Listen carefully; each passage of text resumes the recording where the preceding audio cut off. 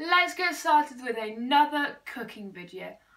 I am going to make something, but I'm just going to have a think about what I want to make. Oh, looked at some oats just in front of me.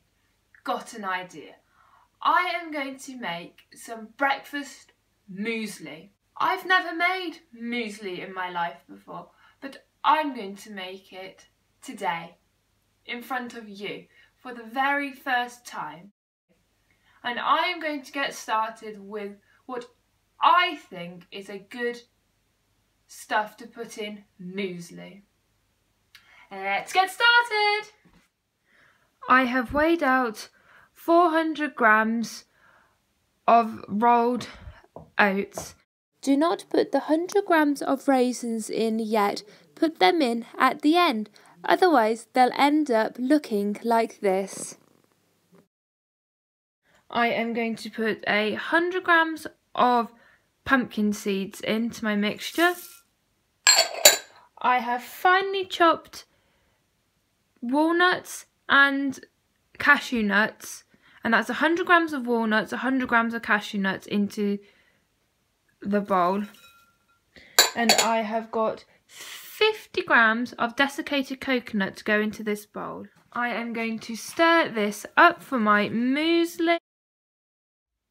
Now I'm going to add my maple syrup. I am going to put in 2 tablespoons of maple syrup into this mixture. And mix that in until it's all combined. I have lined my baking tray with working oven silicone baking mat.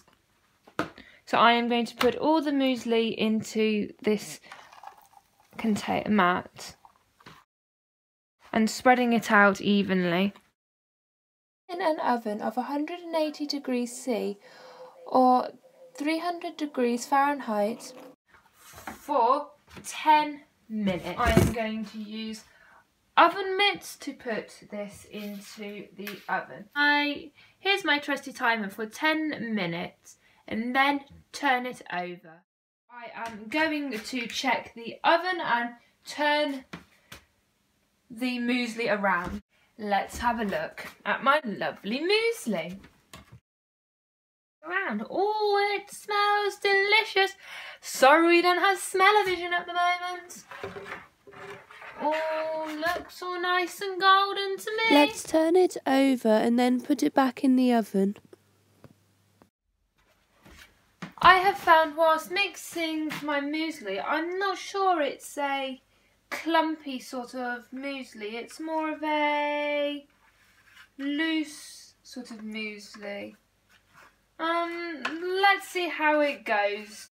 Put another 5 minutes on your timer and see if the muesli is done. As you can hear, my trusty timer has gone off, so I'm going to get the muesli out of the oven and put it on the work surface to mix it and cool it down.